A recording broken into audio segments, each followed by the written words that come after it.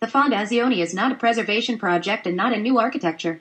Two conditions that are usually kept separate here confront each other in a state of permanent interaction, offering an ensemble of fragments that will not congeal into a single image, or allow any part to dominate the other. New, old, horizontal, vertical, wide, narrow, white, black, open, enclosed. All these contrasts establish the range of oppositions that define the new Fondazione.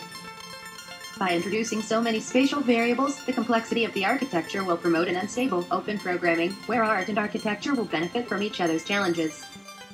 Rentujas.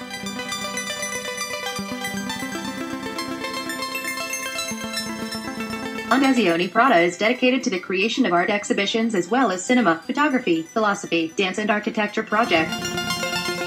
Inside the 6 exhibition levels of tour, Project Atlas emerged from a dialogue between Lucia Prada and Germano Celan.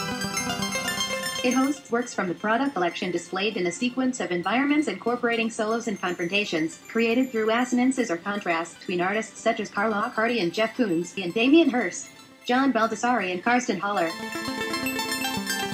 The group of exhibited artworks, realized between 1960 and 2016, represents a possible mapping of the ideas and visions which have guided the creation of the collection and the collaborations with the artists that have contributed to the activities of the Foundation throughout the years.